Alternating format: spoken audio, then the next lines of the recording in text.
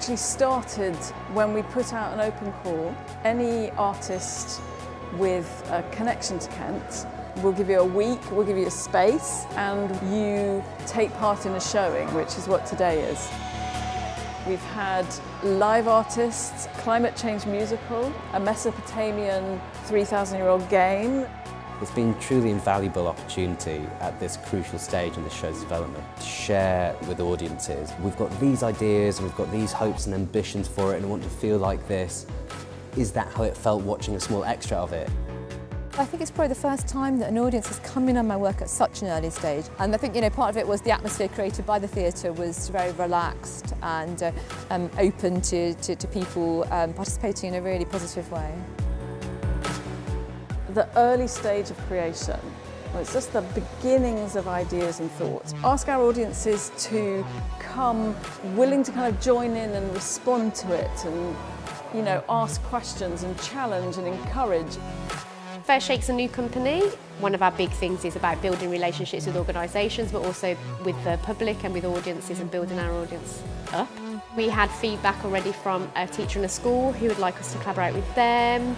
So actually, yeah, some quite direct responses from the audience in a really positive way. Having a theatre that goes, we like your work and we want you back here and we want to help you continue creating work for you to tour around the UK is just a relief in an industry where sometimes that can feel very lonely. They have paid me a fee for a week's work. They have supported me to set up interviews and interview people at the theatre. It enables us as a company to then show that somebody is actually genuinely invested in us. For the Marlowe, it's just fun. It's just fun to have the place packed full of creative ideas we wouldn't necessarily get to play with.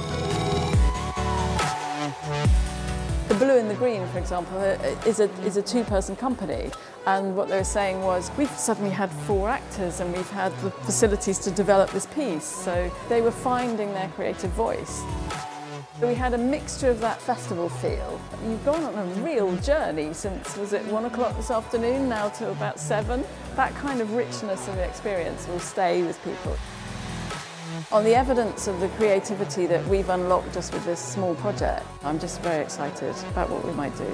It wasn't daunting at all. I think it's very much supported by the producers that this was a sharing, that we're not looking for a finished product. That gave us the freedom to explore and really to then have the confidence to think about where we might want to take it in future.